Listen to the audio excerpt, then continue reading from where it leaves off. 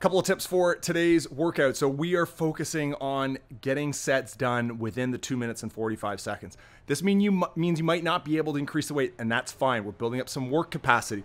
Don't worry, weight's coming in a couple weeks. So make sure you've seen what you did last week. So check your history, or if you're setting a baseline, set that baseline, increase gradually, but have everything ready. You don't want to be wasting time in between sets trying to find out what you're going to do. You should have that done already. For the squats, it's also a great opportunity for you to work on your movement integrity. So get that depth on the standard. Work on your quality. You don't need to go really heavy today. It's going to be tiring, and if you focus on form, on the last set, that's what's most important, go to complete exhaustion. Those presses are going to sneak up on you because you're going to be fatigued from the squats. So just gradually increase that weight, follow the percentages, okay, and make sure you are not hyperextending your back. This is important, always on presses. For the Romanian deadlifts, and this is important, you're either going to sumo those bells up or you are going to do a staggered stance deadlift up. If you suitcase them, you're putting your back into your own hands, so to speak, and literally. You do that, you put a lot more strain on the back. So focus on picking up and putting down the bells. Your back's going to be fatigued. We've been doing a lot of work with hinging, and there's more to come. So make sure you are picking those up and putting them down properly.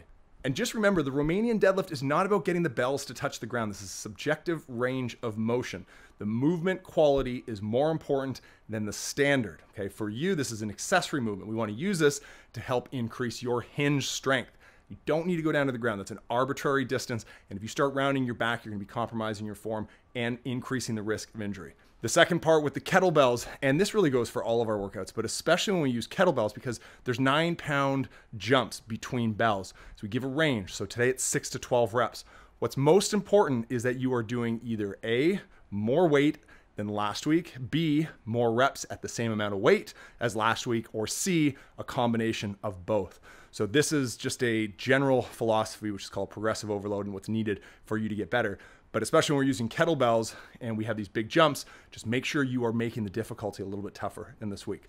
For the challenge finisher we're gonna be doing, we've got a 10-minute AMRAP. Okay, the same thing we've been doing this whole month. This is number 4, and you are going to go through 40 pounds and 25-pound med balls. These are heavy, okay? These are heavy, so you're gonna have to break these up. You've got an overhead, so a tricep extension, then to a press. It's complex. Both of those movements is 1 rep together. Then you're going to an overhead slam, then you're going to a goblet, or holding that med ball in your hands, reverse lunge. Now, kettlebells, don't worry, you're doing this at home. You do the alternative movements with your kettlebell, it still counts for the challenge. And then finally, we're going into a fairly complex movement, which is the toes to bar. So this is a skilled and strength movement.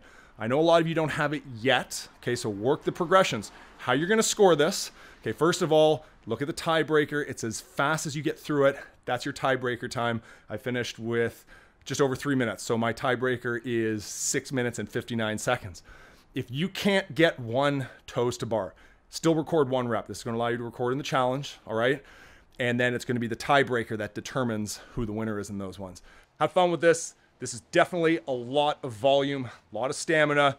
We're gradually decreasing that volume over the next couple of weeks and increasing the intensity. So you're gonna be lifting more weight, a little more rest. But for now, have fun. I'll see you on the leaderboard.